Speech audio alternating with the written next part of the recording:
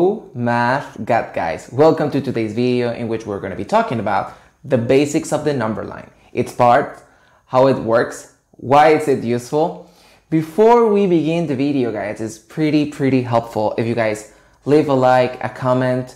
That way I know that you guys are liking the videos and the content I'm putting up.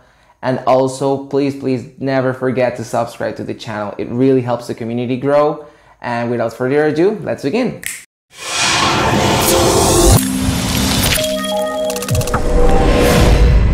Oh my God.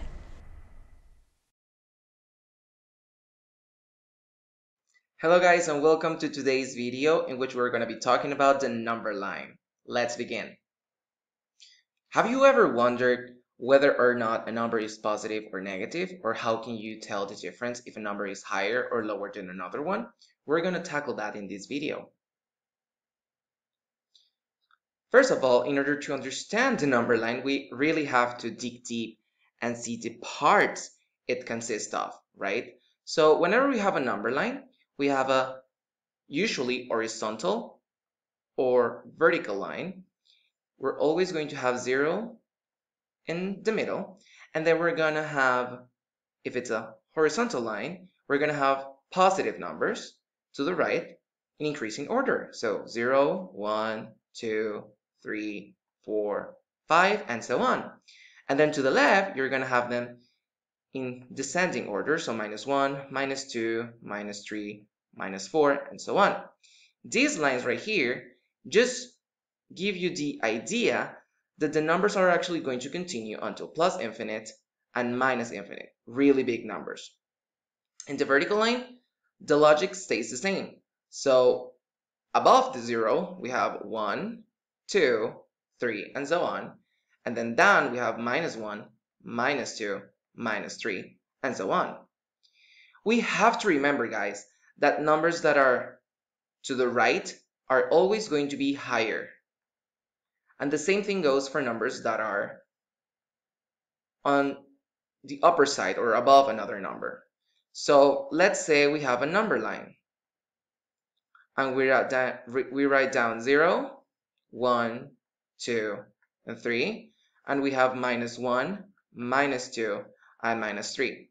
We have to remember, if a number is placed to the right, that means that number is going to be higher than the one on the left. So 3, as you know, is higher than 2. 2 is higher than 1. 1 is higher than 0. And you have to remember this, guys. 0 is higher than -1. -1 is higher than -2. And -2 is higher than -3. The same thing goes, as I told you, when you have a vertical number line. So let's say we have 0, 1, 2, and then 0, -1, and -2.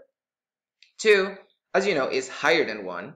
1 is higher than 0. But 0 is higher than -1, and -1 is higher than -2, right? Because numbers that are above another number in the number line are higher. So you have to remember that when writing your number line. Now we're going to see the uses of the number line. Why is it useful? The first thing is that you can actually compare numbers that are less or greater than other numbers. How? Well, we just have to remember that numbers, as I told you, to the right are going to be higher than numbers on the left. So if we have 3, we know that 3 is going to be higher than -1, and that, for example, -1 is going to be higher than -3. We just have to keep that in mind.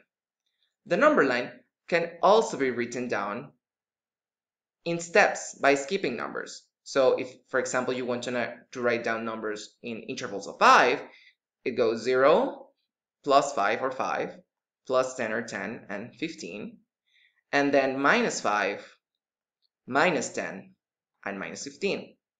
It's usually tricky when you're beginning to learn about the number line because you often forget that, for example, a number like 5 is going to be higher than -10, or that a number that like 0 is going to be higher than -15.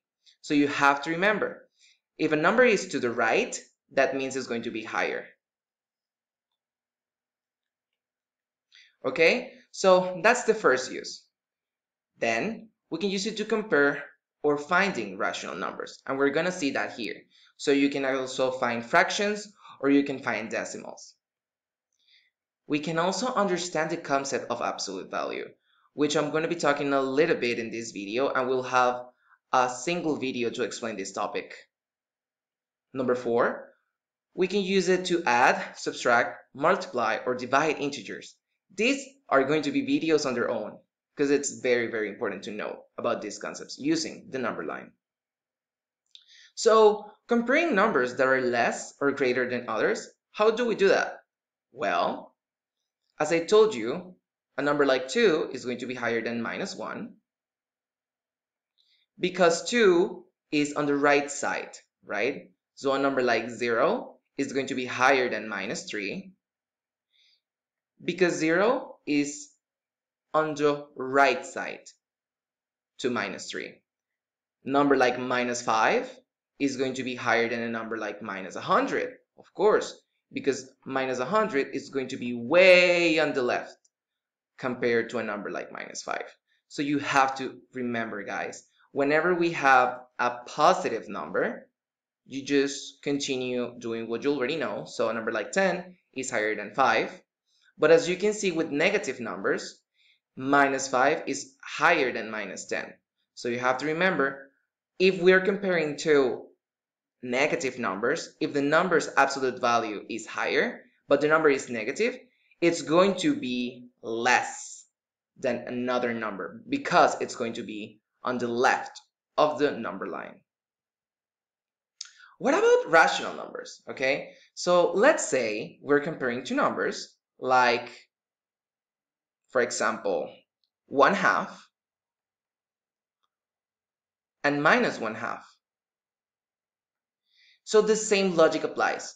If 1/2 or 0.5 is actually on the right side to minus 1/2 or minus 0.5, we know that 1/2 is going to be greater than minus 1/2 because 1/2 is on the right side. So it's the same type of logic. When we write down our number line, we can actually write it down in whatever intervals we want, as I told you before. So we can write it down in intervals of 1 or 0.1, like I'm doing right now on the screen. You can do it however you want.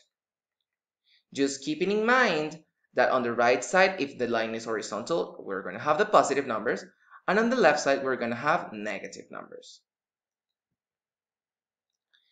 You can also add expansions to the number line you're using. Like, for example, in this case, we can write down the intervals from 1 to 2 to remember that, for example, a number like 1.5 is higher than a number like 1.2.